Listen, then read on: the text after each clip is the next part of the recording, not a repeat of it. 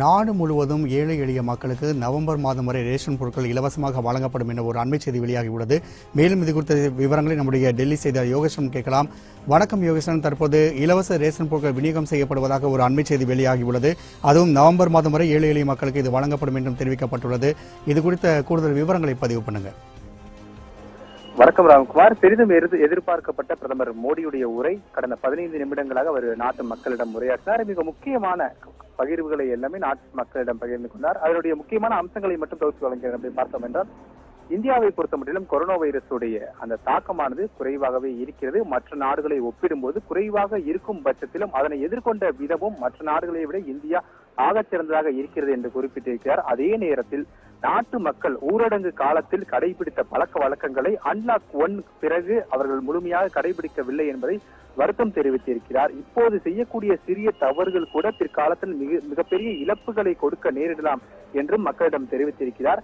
நாட்டில் அன்லாக் 1 தொடங்கியதிலிருந்தே சமூக விலகல் அலட்சியம் அதிகரித்து வருகிறது. முன்னதாக முகக்கவசங்களை பயன்படுத்துவது குறித்து நாம் மிகவும் எச்சரிக்கையாக இருந்தோம். ஒரு நாளைக்கு 20 வினாடிகள் வரை கைகளை சுத்தம் செய்தோம். ஆனால் நடப்பு நாட்களில் அன்லாக் 1 மக்களுடைய வசதிக்காக அன்லாக் 1 அன்லாக் 2 என்று 2 முறை கொண்டு வந்த பின்பும் நாட்டு மக்கள் முழுமையாக கடைபிடிப்பதை தவறிவிட்டார்கள் என்பதை ஒரு வருத்தம் தெரிவிக்கும் விதமாக தெரிவித்திருக்கிறார்.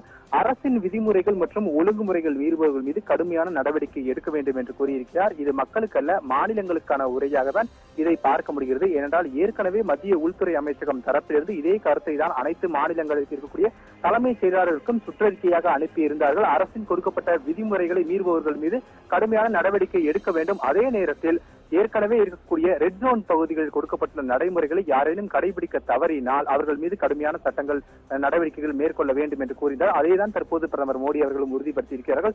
இதற்கு காரணம் என்னவென்றால், அவர் முன்பே குறிப்பிட்டது போலதான் ஊரடங்கு காலத்தில் மக்கள் எவ்வளவு பாதுகாப்பாக இருந்தார்களோ, எவ்வளவு பழக்க வழக்கங்களை கடைபிடித்திருந்தார்களோ, ஆனால் அன்லாக் 1 அன்லாக் 2 என்று ஆரம்பித்து விட்டது. இதன் பிறகு கடைபிடிக்க தவறிவிட்டார்கள். இதனை மாநில அரசுகள் தான் ஒழுங்குபடுத்த வேண்டும் என்று சொல்லியிருக்கிறார்.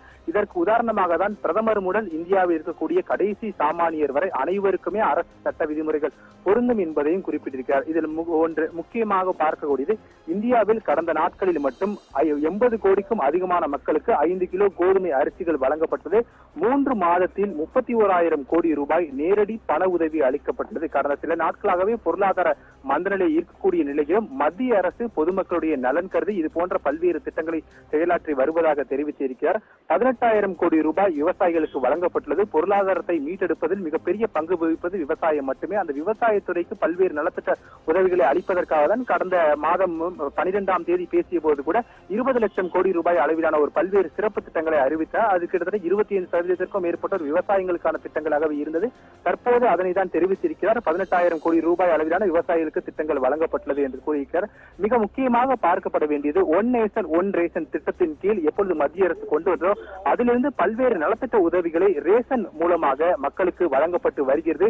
இக்கட்டான சூழலில் கொரோனா காலத்தில் இந்தியா இருக்கும் பொழுது மக்களுடைய பொருளாதாரமும் மிக கடுமையாகவே பாதிக்கப்பட்டிருக்கக்கூடிய சூழ்நிலையால் நவம்பர் மாதம் வரை மக்களுக்கு இலவச ரேஷன் வழங்கப்படும் என்று குறிப்பிட்டு இருக்கிறார்கள். இது மிகவும் வரவேற்கத்தக்க ஒரு விஷயமாக தான் பார்க்க முடிகிறது. எதிர்பார்க்கப்பட்ட ஒரு விஷயம்தான். ஏனென்றால் ஏற்கனவே இந்த இம்முறைதான் கடைபிடிக்கப்பட்டு வந்த நேரத்தில் ஊரடங்கு அமல் இருந்தபோது இது கடைபிடிக்கப்பட்டது. ஊரடங்கு தளர்வுகள் அறிவிக்கப்பட்ட பின்பு மக்கள் சாதாரணமாக வெளியே சென்று அவர்களுடைய பணப்புழக்கத்திற்கான தேவைகளை அதிகரிக்க தொடங்கிய பின்பு இந்த நடைமுறை பின்பற்றப்படுமா என்ற ஒரு கேள்விக்குறியாக இருந்தது. அதனை பிரதமர் தற்போது அதிகாரப்பூர்வமாக அறிவித்திருக்கிறார். நவம்பர் மாதம் வரை மக்களுக்கான இலவச ரேஷன் வழங்கப்படும் என்று பிரதமருடைய உரையில் மிக முக்கியமாக இடம்பெற்றிருக்கிறது. அடுத்து முக்கியமாக கூறியிருக்கிறார், பண்டிகைகள் அடுத்தடுத்து வர உள்ளதால் கரீப் கல்யாண் திட்டம் நீடிக்கப்படுவதாக அறிவித்திருக்கிறார். மொத்தம் 3 திட்டங்கள் நீட்டிக்கப்படுவதாக அறிவித்திருக்கிறார். இது நவம்பர் வரை அறிவிக்கப்படும் என்று கூறியிருக்கிறார். இதை அனைத்து வைத்தும் பார்க்கும் பொழுது ஏற்கனவே மத்திய அரசு தரப்பில் இருந்து சொல்லக்கூடிய தகவல்களை பிரதமர் உறுதிப்படுத்துகிறாரா என்ற ஒரு கேள்வியும் எழுகிறது. ஏனென்றால் ஏற்கனவே மத்திய உள்துறை அமைச்சகம் தரப்பிலிருந்து மாநில அரசுகளுடன் ஆலோசிக்கப்பட்ட ஒவ்வொரு ஆலோசனை கூட்டத்திலும் நவம்பர் மாதம் வரை ரெட் ஜோன் இருக்கக்கூடிய பகுதிகளில் இந்த ஊரடங்களுடைய தளர்வுகள் இருந்தாலும் சரி, ரெட் ஜோன் பகுதிகளில் ஊரடங்கு நீட்டிக்கப்படுவதற்கான வாய்ப்புகள் இருக்கிறது. ஆனால் அதற்கான ஆயத்த உத்திகளை மாநில அரசுகள் மேற்கொள்ள வேண்டும் என்று தெரிவித்திருந்தார்கள். இது தகவல்களாக மட்டுமே கிடைக்கப்பெற்றும் பட்சத்தில் இன்று பிரதமர் மோடியுடைய உரையில் அந்த ஒவ்வொரு திட்டங்களையும் நவம்பர் மாதம் வரை நீட்டித்து உத்தரவிட்டிருப்பது அது உறுதிப்படுத்துவது போலதான் இருக்கிறது. இந்தியாவை பொறுத்த மட்டிலும் கொரோனா வைரசுடைய வீரியமானது தொடர்ச்சியாக அதிகரித்து வருகிறது. ஊரடங்கு காலம் பிறப்பிக்கப்பட்டதற்கு பின்பாக தான் 80% கொரோனா பாதிப்புகள் இந்தியாவில் நிகழ்ந்து இருக்கிறது. ஆனால் பொருளாதார மந்தநிலை மற்றும் மக்களுடைய தேவைகளை பூர்த்தி செய்வதற்காக பொது போக்குவரத்தை திறக்க வேண்டும் என்ற ஒரு அடிப்படையிலானதான் இந்த ஊரடங்கு தளர்வுகள் என்பது அன்லாக் 1 அன்லாக் 2 என்ற ஒரு விதிமுறைகளையும் மத்திய அமைச்சகம் தரப்பிலிருந்து அறிவிக்கப்பட்டுள்ளது. நாளை முதல் அன்லாக் 2 என்பது திறம்பட செயல்பட இருக்கக்கூடிய சூழ்நிலையில் மாநில அரசுகள் அதனை முழுமையாக கடைபிடிக்க வேண்டும் என்று அவருடைய உரையில் இடம்பெற்றிருக்கிறது. மிக முக்கியமான உரையில் தான் அந்த இன்று நடைபெற்றிருக்கிறது. மக்களுக்கு தேவையான ஒரு முக்கியமான அம்சம் தான், அதாவது ஒன் நேஷன் ஒன் ரேஷன் திட்டத்தின் கீழ் நவம்பர் மாதம் வரை இலவச ரேஷன் வழங்கப்படும். இது மாநில அரசுகளுக்கு அடுத்தடுத்த சுற்றறிக்கையாக அனுப்பப்பட்டு அனைத்து மாநிலங்களுமே பிரதமர் மோடி இன்று அறிவித்ததை நவம்பர் மாதம் வரை கடைபிடிப்பார்கள். ராம்குமார், உங்களுடைய கூடுதல் விவரங்களுக்கு மிக நன்றி யோகேஸ்வரன்.